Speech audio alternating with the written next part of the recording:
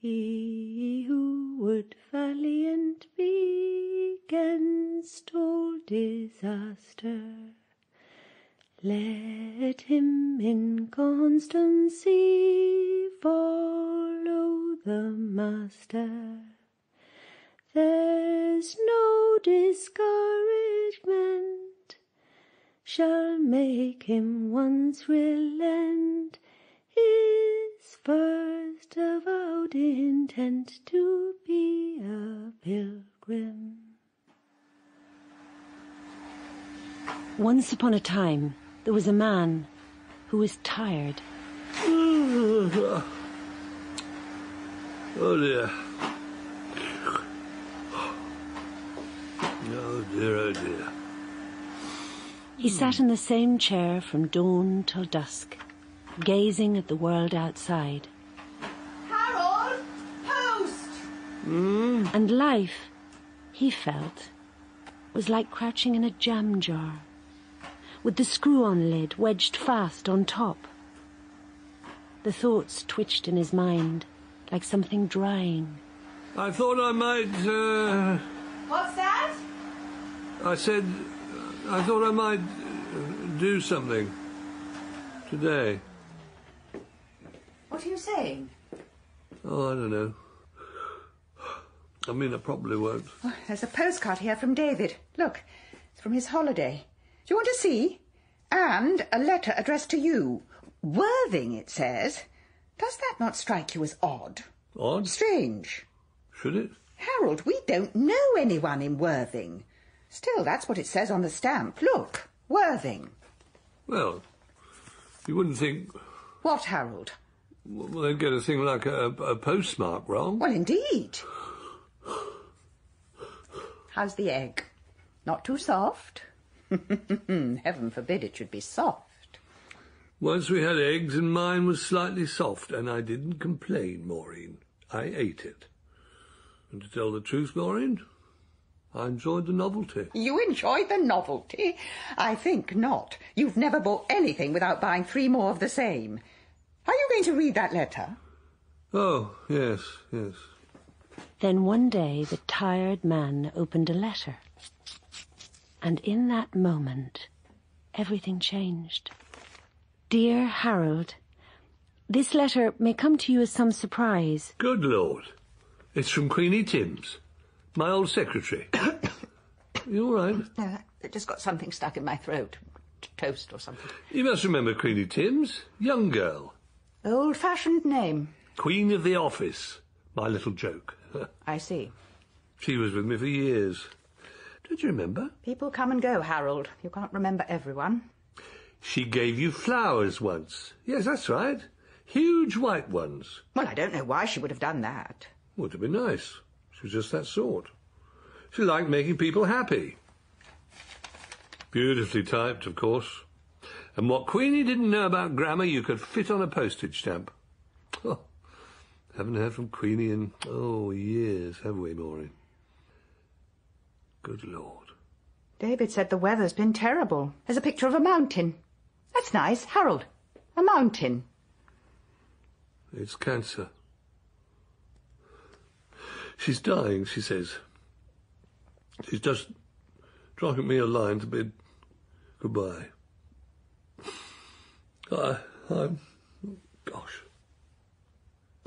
Gosh, I really don't know what to say. Harold, are you all right?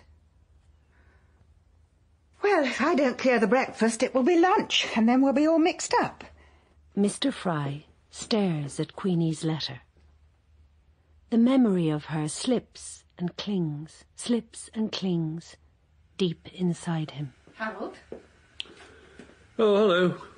You haven't moved. So I haven't. I don't think I've truly seen you move since you retired 6 months ago. Tell me, Harold, are you going to spend the rest of your life sitting there? No. Good Lord. Good Lord, no. And now where do you think you're off to, Harold? That morning, Mr. Fry carries the stepladder from the garage and climbs it to the loft. he notices with some surprise that despite the suddenness of the thing he is about to do, his hands do not shake. What on earth are you doing up there? Yes, it's still here. Dear Queenie, have faith, though in what I do not know. Best wishes, Harold. Open brackets, Fry. Close brackets. I'm just going to post a letter, Maureen. That's nice, Harold. Oh, well, take this for me while you're at it. It's a birthday card for David. Oh, what are you wearing? Oh, these? I found them in the loft. They were still in their box, tissue paper and everything. David gave me them years ago. You remember? They fit. I think not. I think not. Have you looked at yourself in the mirror? I just thought I'd take a walk. Down as far as the post box. In those space boots? I think not. Quality walking boots, actually. Well, you won't make it as far as the gate. He who would valiant be. It is a bright morning. Puffs of soft cloud are pasted against the tissue paper sky. But as Mr. Fry sets off along Acacia Drive, his heart flaps up and down, like a young bird getting to grips with wings. A neighbour stops his mower and frowns. I thought I'd take a bit of a stroll, stretch the legs, shake the dust off the old walking boots. Well, not exactly old, but more like brand new. Pinching a bit, actually, on the toes. Well, let's get on. Post my letters. There is a pillar box at the end of the avenue. Harold pauses beside it. He lifts the 2 envelopes as far as the slot, his own for Queenie, the other to his son. And that's when it occurs to him. After all, it's a nice day. I haven't exactly anything else to do. I mean, I might as well go on to the next one. And when he gets there, he finds... Oh, not tired. I think I'll just maybe go on a bit. Mr. Fry walks past 6 more post boxes. He reaches the general post office in the centre of town. Oh, still got some walk left in me. Fancy that. It is not like Mr. Fry to make a snap decision. He sees that now. In all his life, he has not snapped into anything. Creeping in a pair of soft-soled bedroom slippers has been more my style. It occurs to him that it is Maureen who phones David. It is Maureen who signs his name, Dad, in the card. It is Maureen... Who's Harold? And it begs the question, if Maureen is Harold... Then who am I? Mr. Fry strides past the next postbox without even stopping.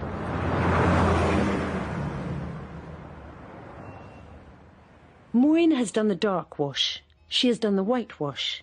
She has done the medium coloureds wash and also the hand wash only. She stands staring at the front door as if commanding it to open.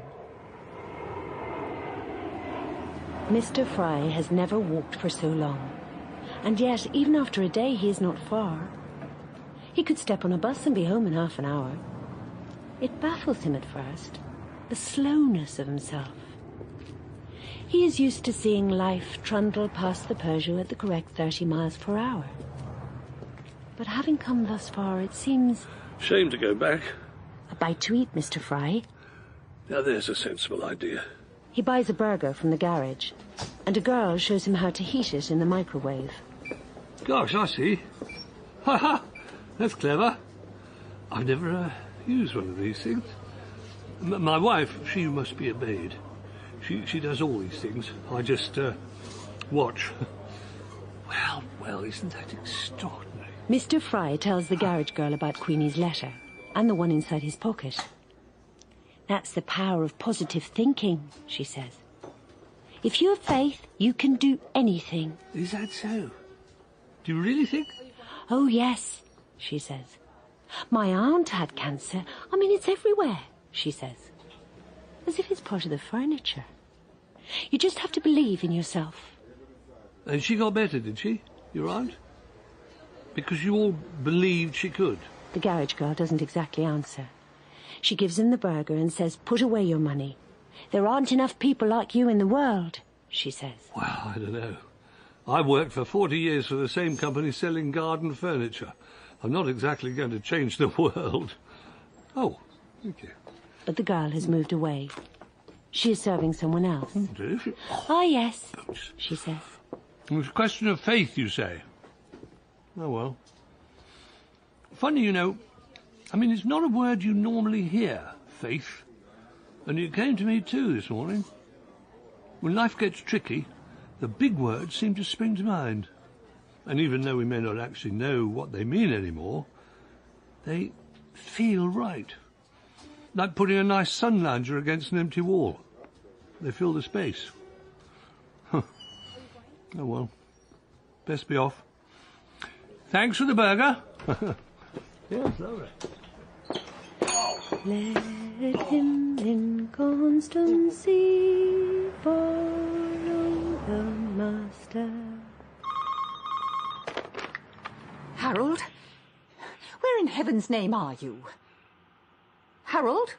Well, to tell the truth, I think I'm a bit lost.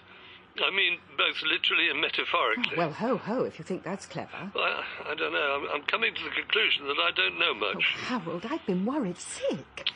I was about to phone the police. I couldn't think how to say it. I seem to have lost my husband, officer. They plain laugh. I'm sorry, Maureen. I didn't realise the time. You didn't realise the time? What have you been doing? Well, just walking, thinking mainly. Tell me, is this a midlife crisis? Because if it is, it's rather late. I've never seen anything so ridiculous as the sight of you this morning. Have you still got your socks pulled up over your trousers? And those appalling boots? What I'm trying to say, Maureen, is that when I set out with the letters, I thought I was going to take a walk, just to see what it was like, to stop sitting. At least that's what I thought. But the further I went, I found I couldn't let them go. The letters, I mean. Every postbox I saw, I found I wanted to go on a bit. Don't ask me why, but I think I thought that if I took my letters to Queenie myself, that might be something I could do. I might, well, I don't know, save her. You're going to see Queenie Timms to save her from cancer? I admit it sounds far-fetched. The girl at the garage said, "It's a question of faith," she said. I mean, maybe if you believe you can do something, you really can. Oh, I think not. And what about David's birthday card? Are we delivering that personally as well? Oh, I think not. You always laugh at me. Whenever I say anything you don't like, you make that funny face so that your eyes disappear somewhere into your cheeks, and you say, "I think not." You never, ever agree with me. Harold? I've wasted a lifetime staring at a patio of furniture. Oh, well, if you feel you've wasted a lifetime, oh, well, heavens above, that's fine then.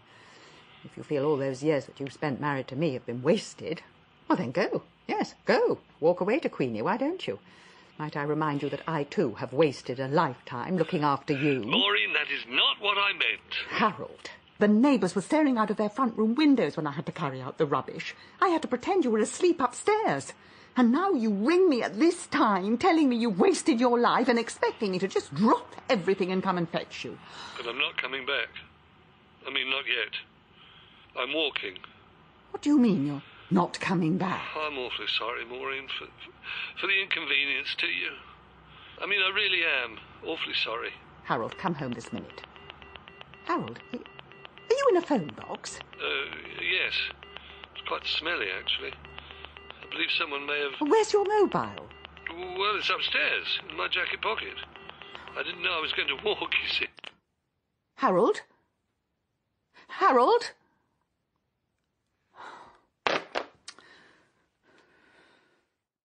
That night he is too exhausted to speak. He falls asleep in his takeaway fish and chips. Mr. Fry has passed 33 postboxes, 1 sorting office, and several delivery vans. He takes a room in a small B&B where there is a single bed and a television attached at eye level to the wall. Rise and shine, Mr. Fry. Oh, Stretch your foot. crap. Towards you, Mr. Fry. Towards you, not away. Yes, he is a little stiff in the legs. And his boots, when he reaches for them, no longer seem to fit. What you need, Mr. Fry, is a good breakfast. Sugary tea? How do you like your eggs, sir? How do I like my eggs?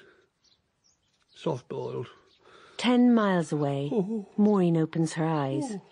Sunlight frames the bedroom curtain like a shiny trimming. She smiles because it is another day, and then she remembers. Harold? She searches every room, as if half expecting him to leap out and surprise her. Harold? Is that you? Harold? Harold! Oh, come here this minute! The house is stiller than still, emptier than empty. On the second day, Mr. Fry crosses the bridge spanning the estuary. On the third day, Mr. Fry makes it as far as the next cathedral town. He takes the opportunity to visit a camping shop where he buys a rucksack, compass, sun hat, flask, waterproof mat for sitting on, also ordnance survey maps, packets of dried fruit, Kendal mint cake, spare socks, and thank you, a sleeping bag in case of emergency. What's this thing? a mobile to hang at your window. Stars and chimes and a tiny silver moon. Like a world we can't touch. Yes, I'll take this hanging mobile thingamajig. Would you mind wrapping it? It's for a friend. Oh, Mr. Fry. By the fourth day, Mr. Fry has walked 40 miles in a southerly direction. He has... backache, shoulder ache, arm ache, leg ache, constant buzzing in my ear, plasters on my toes, cream between my toes, 2 pairs of socks to prevent rubbing. And I've narrowly missed being run over on a number of occasions. 3 lorries, 1 motorbike, 2 sports cars, and a camper van have all taken a shot at me. That afternoon, Mr. Fry breaks from the road and heads for the hills. Maureen spreads Harold's suits on the bed and reaches for her pinking shears. Wronged wives do these things. She read it once in a magazine. She opens the blades and watches the way sunlight reflects on the jagged teeth. Harold's wedding suit, too small now, at her fingertips. It smells of something long ago. Mothballs. Maureen replaces the uncut suits in his wardrobe and creeps wordless down the stairs. There's an ocean between love and power. Oh. She sees it now. For goodness sake, why doesn't something go and happen? Now, according to my map, the path is that way. God, right up there. I should manage that. Good Lord. Blue flowers. Look at that. Like a carpet. Do you remember sometimes you'd walk into the office and I'd be all glum because maybe a new order hadn't arrived in yet. And you'd say, "Flowers, Mr. Fry, what this place needs is flowers." Do you remember? Oh, Mr. Fry, I do. You'd run off laughing, and you'd bring them in great armfuls. Don't you remember? Yellow ones and red ones of all sorts. And I did not say, at least I can't remember saying, things were so busy at that time. It's ironic that it takes a walk 30 years later to remember that I did not say thank you. Blimey, didn't look like this from the bottom.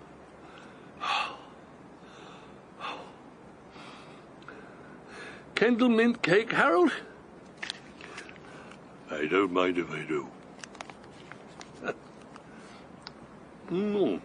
Delicious. Maureen doesn't like flowers. Give me something useful, she'd say. Something that doesn't die. Like a pen. A pen. Oh, ballpoints. Those ones with the nib that go in and out if you press the tops. Colouring pens, both sparkly and plain.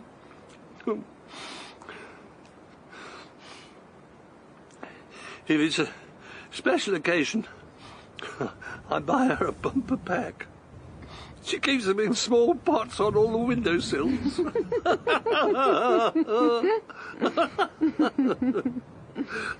Good Lord, hang on a minute. I've got to get my breath back. Suddenly the ground seems to shift beneath his feet. Mr. Fry feels his stomach spring to his mouth, and his hands reach out as if to grab an invisible handrail.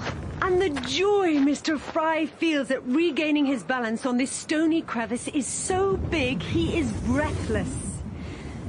Good Lord. Good heavens above. He fits inside his legs and his torso. He is not stuffed inside an office chair or the driver's seat in the Peugeot. He is not staring through the window at the chipped pots on the patio. It is like moving for the first time in his life without a safety belt. This is fantastic. I am Harold Fry. Hello! Hello! Mr. Fry knows he could climb mountains, peak after pointed peak. So much dust, everywhere. In the carpet and behind the cushions and under the freezer. Even when you're not flaming here, you make dust. Oh, the view up here. Hello, hills. Hello, sky. It's like seeing forever. Like the nearest thing to touching heaven. I did it. I never thought I could, but I can, you see. And the air is... it's stuff you could drink. It's so sweet. I was right. If you truly believe in something, you can do it. There is such a thing as faith. It's alive and well and kicking about on mountaintops. So hang on in there, Queenie, because everything is going to be hunky-dory. And listen out. This is a sound you won't have heard before. This is the sound of Harold Fry running. Hey! Look at me! Look at me! Have faith, Queenie! His first avowed intent. How are you, Maureen? Well, not good as it happens. The shower's leaking all over the floor, and I don't know why, because it's simply not supposed to. Yes, I miss you too.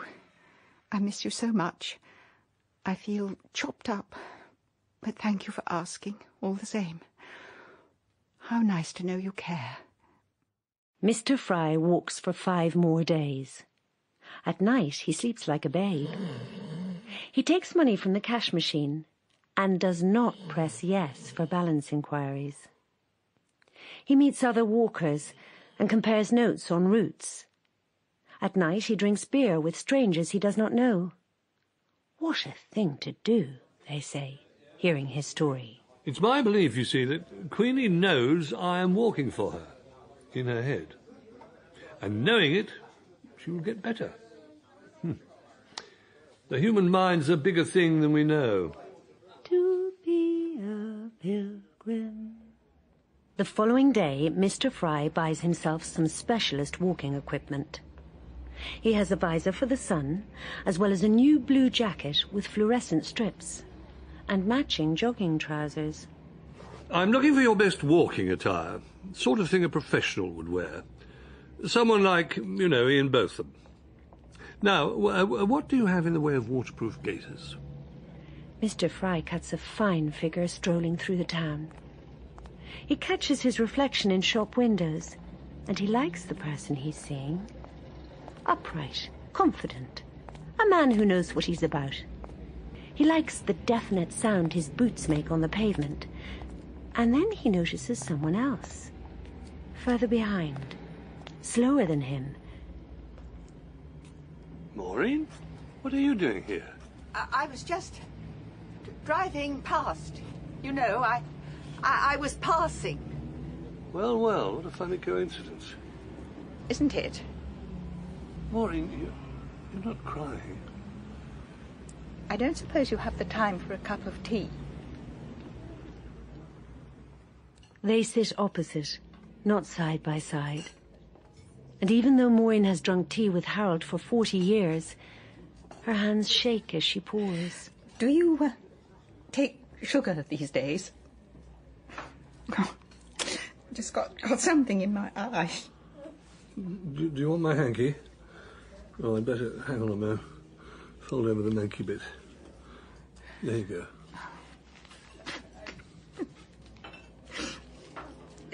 It's just seeing you at last. You look so well. You too, Maureen. No, Harold. I look like someone left behind.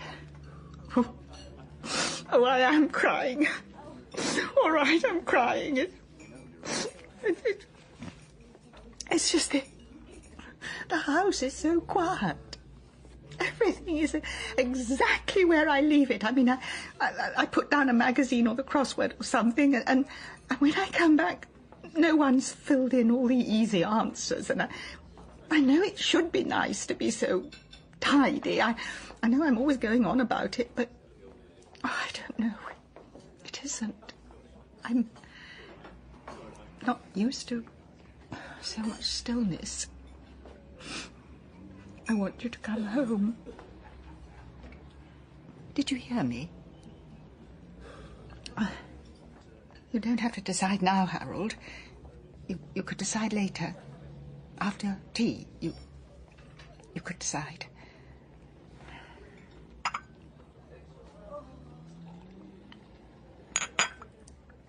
Garden's good. Good. Shower's leaking the other day, all over the floor. I rang a plumber. Fixed now. Oh. Harold, when I said to you on the phone that day that you should go, I didn't really mean that you should go. I was just saying it to make you come back. Maureen, I feel the best I've ever felt in my life. Is that a no, then? In the olden days, people did pilgrimage for holy relics, bits of ear and whatnot. They did it because they believed those outside things were so big that they would heal their pain. They would provide the answer. And these days, it's just the same. You see? We're still pilgrims. We just don't call it that. We might be up in the hills or gazing at shop windows, but we're still out there looking, searching for something to believe in. I don't understand why a person would say they were going for a walk to post a letter and then not come back. We know so much these days, what with technology and the internet and whatnot. But the more we know, the less it all fits together. Queenie was different. If things were going wrong at work, she'd say, "Cup of tea, sugary biscuit." And hey, presto, things got better. She had faith, you see. When I first met you, we couldn't stop laughing. Do you remember? We laughed on the bus all the way home. And when we looked up, we were almost at the depot, and you said... What did I say? Well, I don't remember. You said something. Did I? Well, you must have done. Don't you remember? We laughed and laughed.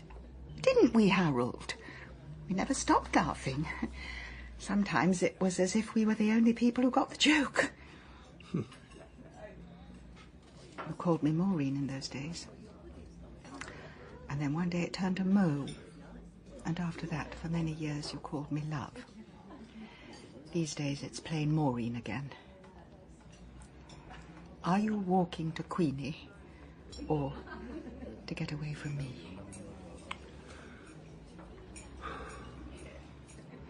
Well, I better get back. Cats need feeding. And the other day there was a leak in the shower room. I rang a plumber. Fixed. Yes, fixed now.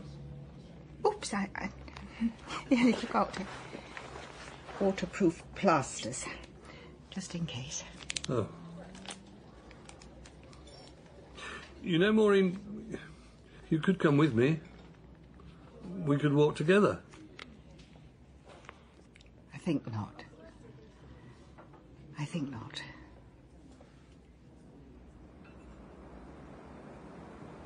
Mr. Fry walks for 3 more days. The sun warms his back, and there are times, he has to admit, when he should be happier than he has ever been. He is fitter.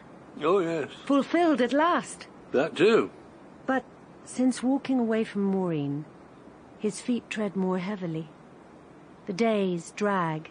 The hills are too high. The thoughts in his head are chained like dogs to one of the past. And that's when he finds it. The thing in the roadside. Good Lord. Whatever's that? Don't stop, Mr. Fry. It's nothing. Well, it was clearly something, Queenie. No, you don't want to go looking at that. Yes. But Mr. Fry stoops right over it and peers. Move on, would you? Looks rock hard. I mean, if that were a stuffed toy, you'd look at that and say, no, it's got too much stuffing. Cup of tea? Oh, stop fussing, woman.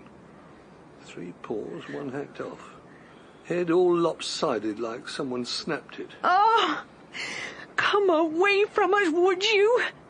So dead it looks ridiculous. Dog, maybe? Badger? Oh, less than dead. Too dead. As if it was never anything. Good Lord, Queenie. Good Lord. It was only an animal. But the life should come to that. Stiller than still. Emptier than empty. Come along, there might be a view soon. For 3 more days he walks. Bloody rain. I hate rain. Oh, I've got soggy feet now. Mr. Fry abandons the hills and plans a more direct route alongside the A roads. Trucks roar past so fast he feels stationary. Worse, he feels... Blink and you'll miss me. Oh! Kendall mint cake? Shut up. Mr. Fry eats food because he has to. He sleeps because he might as well. And if anyone asks, where are you heading? He replies, I don't honestly know. I'm a long way from home. I know that much. I'm sorry. I think I may smell. I don't normally. Smell, I mean. But I've been out so long, the smell of me doesn't seem to wash off. Can you hear me? Harold, it's gone 11. Where are you? In a phone box somewhere. It's raining, Maureen. I want to come home. Can I come home, Maureen? You want to come home? You still there? Yes, Harold. I'm here. I can't do it. I can't do it, Maureen. I can't do it. Are you in a town? Harold? Where are you? Are you in a town? I don't know what it's called. I've given up looking. I want you to find a hotel. A nice one, mind. Can you see anything like that around you? I think I passed one. I didn't see the name, though. It had steps, marble steps. I remember that. Oh, well, that's good, Harold. Now, you must go there. And you'll meet me? You started this thing, Harold. You've got to finish it. It's supposed to be a nice day tomorrow. On the weather forecast, they slapped those happy sun shapes all over the country. You'll feel differently tomorrow. No. Good night, Harold. Oh, Harold.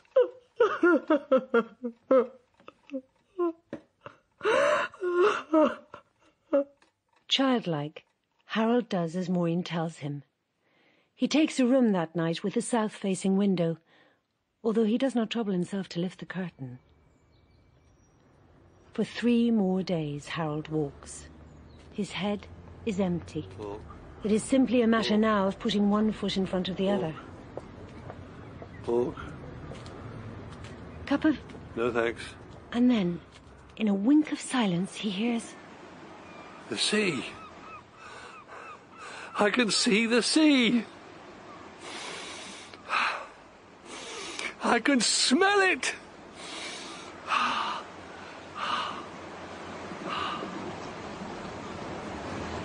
At 11:20 on a Wednesday, Harold reaches the hospital. It is 28 days since he left the house in which he has been sitting for years. He is thinner, browner. He limps because the skin of his ankle is so puffed it grows over the heel of his boots. And he is something more. Wiser? He does not know. Yes, hello, nurse. I'm Harold Fry. I've walked an awfully long way to save Queenie Timms. The door appears stuck. Awfully sorry. Would you mind, buzzing it again? Because Oh! Thank you. Yes, I'm inside now.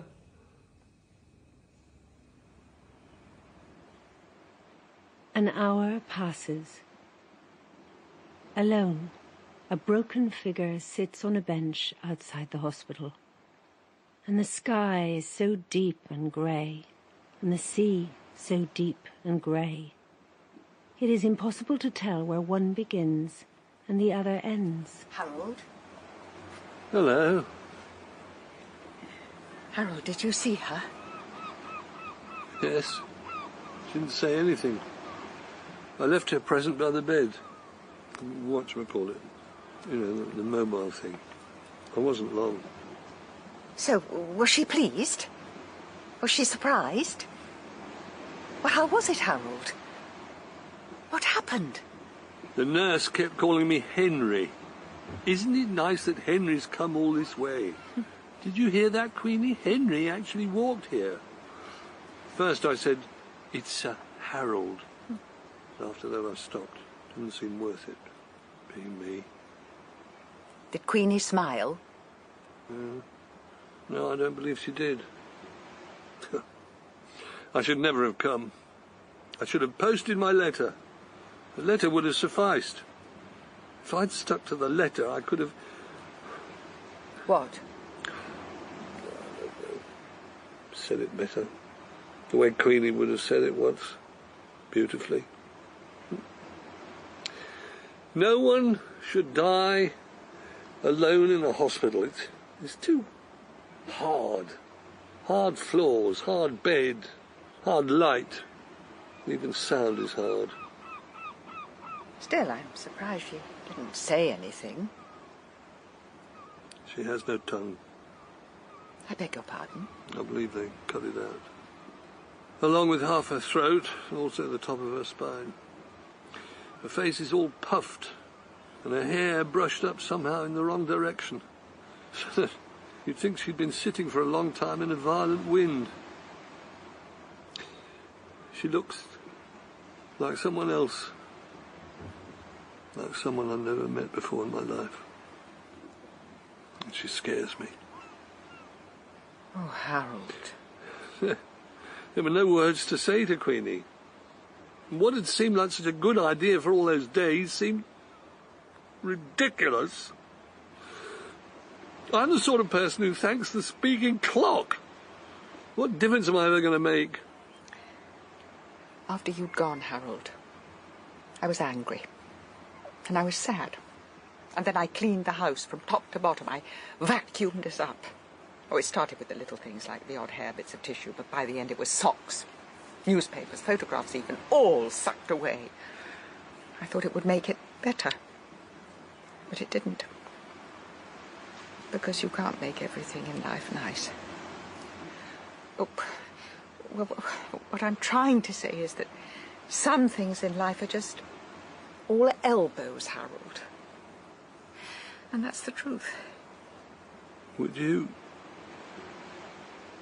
hold my hand? Yes.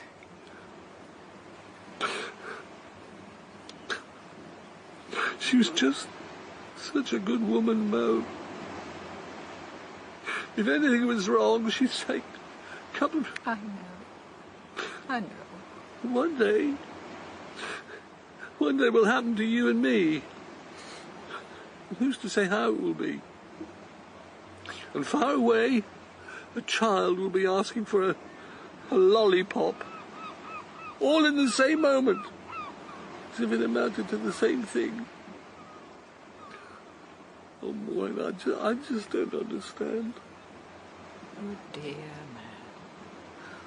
You dear, dear man. You got up, Harold, and you did something in good faith. You did it. And if trying to find a way through all the mess and the uncertainty, if trying to find a way isn't good, well, then I don't know what is. I love you, Harold Fry. That is what you did. Queenie stares at the blurring curtain and sees a mobile that was not there before. Sun and moon and spangly stars. Shapes cut out and spinning above her and sending a myriad of colour dancing on the wall. She is almost nothing. She is a speck. And if you blink a moment, she'll be gone. Oh, but thank you, Harold, for coming. Once she was Queenie. She sang songs and made sugary tea. And though these things mean little, they are in the air. We touch life. We tassel it a little, mess it with our hands. But it's a slippery bugger. And finally we must close the door and leave everything as it was before. I am so tired. Mo, I've no idea why I'm remembering this now, but that night on the bus, when we laughed like kids. Oh, what was it you said? It wasn't what I said. It was you. You turned to me. Oh, of course. Of course. A memory of something long forgotten. It is so close. Queenie can almost taste it. And when it comes and it is as small as breathing. Well, there it is. To Be a Pilgrim by Rachel Joyce. Starring Anton Rodgers, Anna Massey and Niamh Cusack. Directed by Tracey Neale. First broadcast on BBC Radio 4 in 2007.